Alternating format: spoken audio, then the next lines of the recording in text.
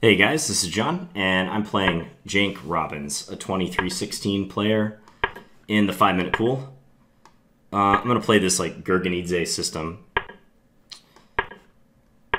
Play this on occasion. Okay, I should know what to do here. Is it knight h6 right now? Or is it take? I think it's knight h6 right now, so that's what I'll do. Yeah, this is the move. I should be more sure of myself. And now if I castle, he can play queen d2. So I think I want to take on e4. I could castle and then, after he plays queen d2, then take on e4.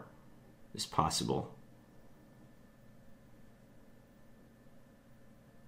I could also play f6. The f6 seems kind of weird.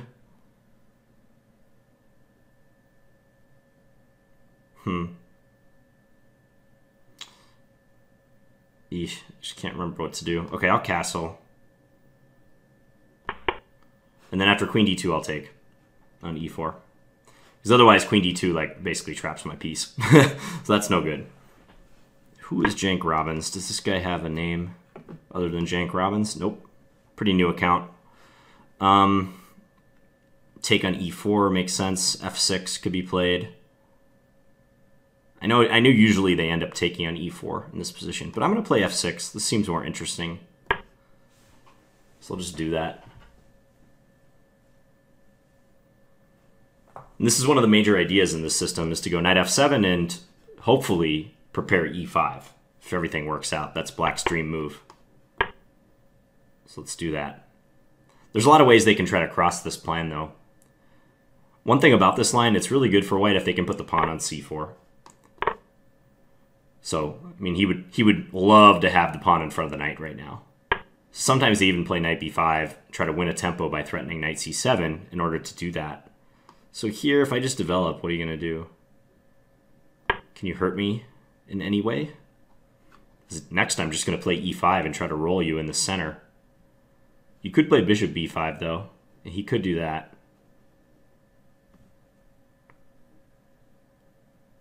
I think he should do that. Although, okay, I might see some potential tactics. So if I play e5, he takes, I take with my pawn. What gives? I have a nice center then, very nice center. Don't see any tactics I have to be worried about. Let's do it. This pawn is defended sufficiently. I mean, I double check to make sure like knight takes d5 doesn't work for him. I take with the queen and he doesn't have any way to like discovered attack me. Ooh, wow, this looks nice. e4. e4 just looks simple and good.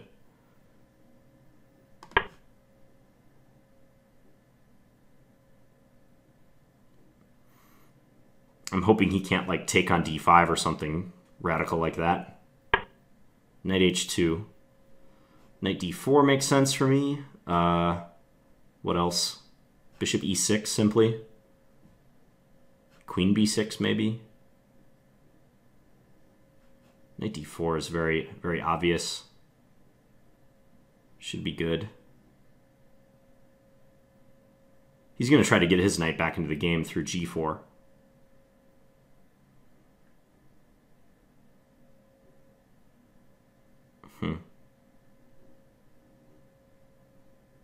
This position just looks really good for me. Okay, I'm going to do this.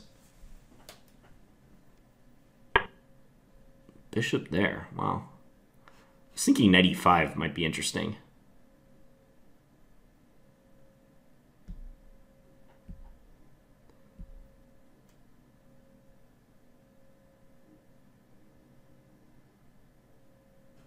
Now let's just play it safe. Bishop e6.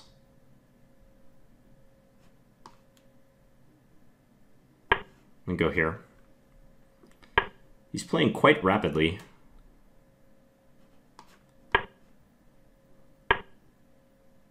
Daring me to take stuff. I'll just keep defending my center.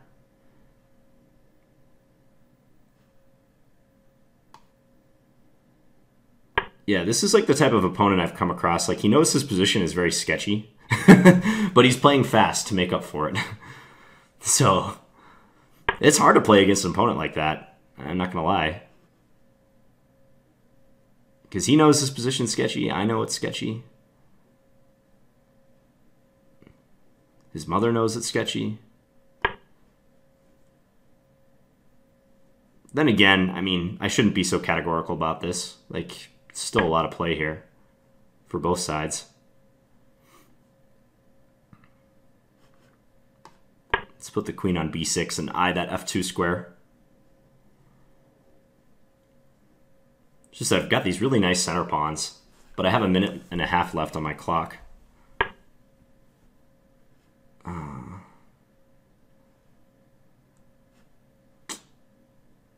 Let's get in here.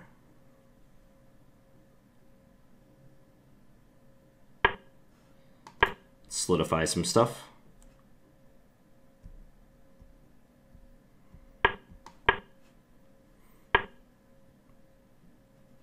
Okay.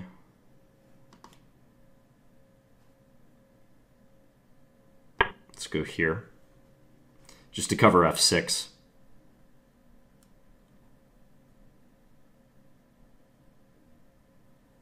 Expecting knight back to g3.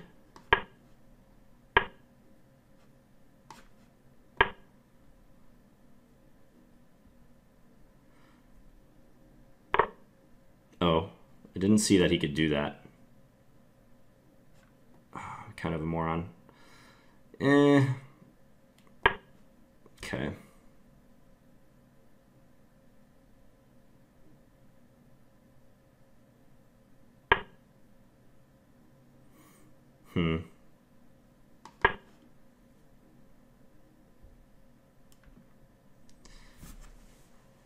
Yeah, I can move his queen, like queen c2 or something.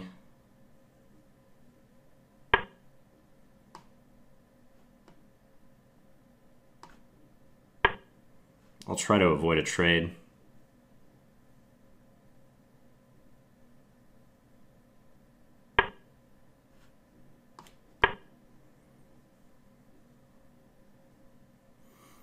Maybe I'm catching up a little bit on the clock, not much.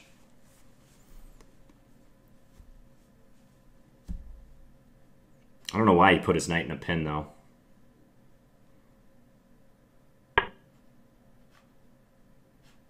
Just take that pawn.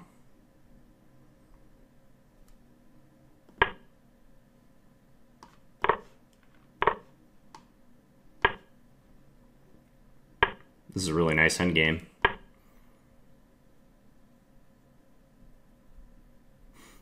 My minors are pretty good.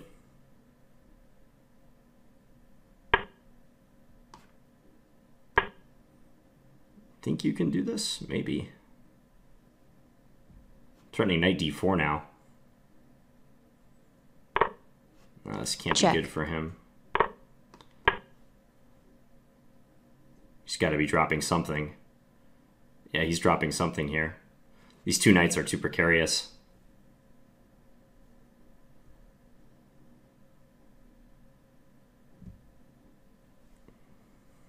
All right, I'm going to have to be quick, guys. If I don't talk much, it's because I don't want to lose on time.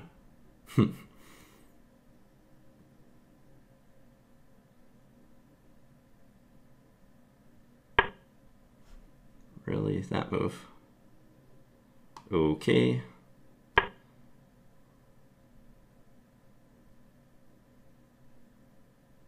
Check.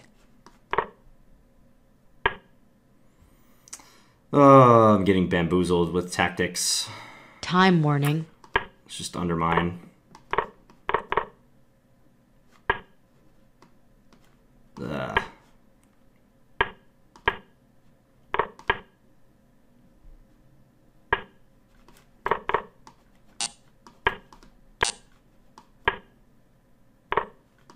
Yeah, and he's very fast too. Check. Check. Check.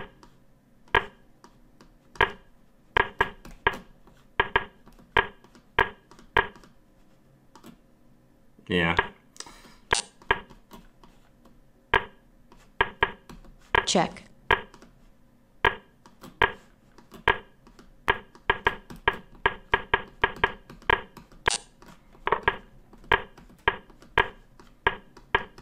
check, check, Oh, wow. Yeah, I mean, what can you say about these types of situations? I just laid it all out there and went for it. He said good game in the chat. We'll say thanks. Good game, thanks. Okay, so going back. Again, I have this problem. It's like if I get a good position in these blitz games, and I know it's a good position, I'll sit there and try to calculate the win. But you can't do that in blitz. That's just a terrible attitude. Like all these moves, I'm taking too much time. Like 30 seconds plus to make this move, knight d4. It's just simple and good. And he's keeping up the pace the whole time. And I'm like talking about how my position's so nice and, you know, everything's going swell. Meanwhile, he's catching up on the clock and the position is getting murkier. Yeah, so I wonder back here. So when I played knight c6, I really think he has to take measures to stop e5 right now. So I bet bishop b5 is the move. I think bishop b5 would be prudent right now. Because then if e5, he can, well, he could take first, or he could just insert bishop takes c6 right away. Let's just say bishop takes c6 immediately, and then take and take. I was considering whether in a position like this, I had some tactics on f2. Like actually, rook takes f2 nearly works. It might work. And after this, I have queen f6. check, I could also play queen b6 and hit f2, b2. Is that line totally forced, though? I mean, he could take here first. Yeah, that's probably the better move, because then if pawn takes, then take here. Oh, no, it just transposes. What am I talking about? Here, take, take, take, take, take. Let's just see what the computer thinks about all this. Yeah, rook takes f2. And if he takes here, I guess I have... Well, I was thinking rook takes g2, but computer says just take it. And then queen b6 check. And his king is in danger. Okay. Well, it might be the case that I'm just getting in e5 at this point, and the position is... Yeah, computer says I'm getting in e5 no matter what. Even after bishop b5. Still do this. Well, I very much like my position after this happened. Imposing pawn center. I have more pawn islands than him. I have 3 islands to his 2 islands. But aside from that, you know, everything is looking up for me. Yeah, I just spent too long on some natural moves. Knight d4. This is all good. I'm playing good moves, but they're taking a while. Guess I could have cashed in and gone for a pawn right now. I'm happy with this, though. The quality of these moves is high. There's no doubt about that. And already here I was starting to feel the clock a little bit. g5. I was just thinking try to stop the knight from coming to f4. This d4 is more to the point. Yeah, because if I could swap the light square bishops, that would be fine by me. Wow, that's a big advantage it gives after d4. It's creeping up to like -2 or something.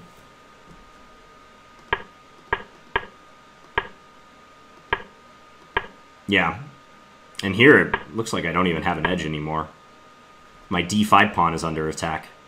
Rook d1. Now it really likes him at this point. Why is that? Let's say I defend it. Knight d4. Yeah, he's getting squares. That's why you have to be very careful when you advance these pawns. Like when I had the tandem on e5 and d5, it was nice because I controlled so many squares. But as soon as you advance one of them, like I played e4 on move 13, then you compromise some squares.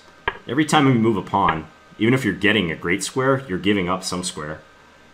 Or lessening control of it. Yeah, and I'm not even better anymore at this point. I definitely felt my advantage was slipping away. Like, he's made how many consecutive knight moves now? 6 consecutive knight moves? Make it 7. I just dropped the pawn on d5. Make it 8. Okay, so he made 8 knight moves in a row, and suddenly I'm much worse. And I was just going into blitz mode at this point. I was trying not to lose. I'm sort of upset that I didn't find something good after this. I knew he was going to try something tricky, because he thought here for a little bit.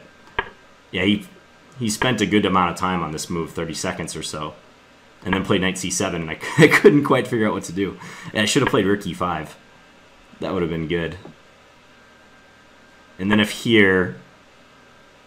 Okay, I was thinking he was going to drop something, but I guess not. Knight c7 was a good practical try. What is this? Knight df6. Take on e2, take on Check. e8, take here. And then if he wants to avoid losing a piece, he has to go here. Rook e7, bishop c4. Too many complications for a blitz game. That's down to the wire. At any rate, it appears I have an advantage at this point. Check. I'm pretty shocked that I actually won this game. Because you saw how fast this guy was playing, and I started with like much less time in this time scramble. And it was down a pawn. My king was unsafe.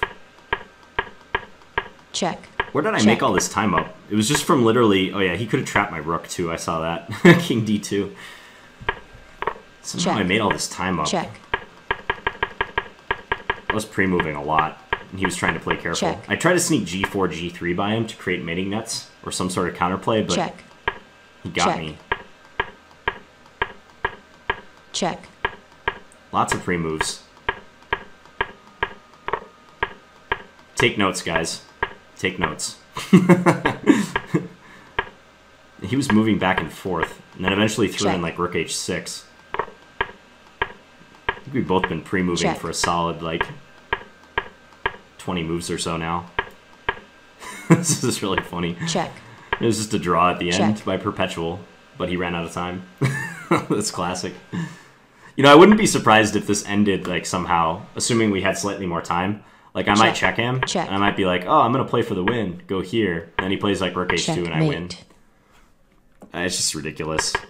I mean, if we weren't in like such blitz mode, I would just offer a draw and, you know, have the end of it. But, well, of course I would offer a draw here, I guess. But before, if we had any sort of normal amount of time on the clock, the result of the game would have been determined more amicably, let's say that.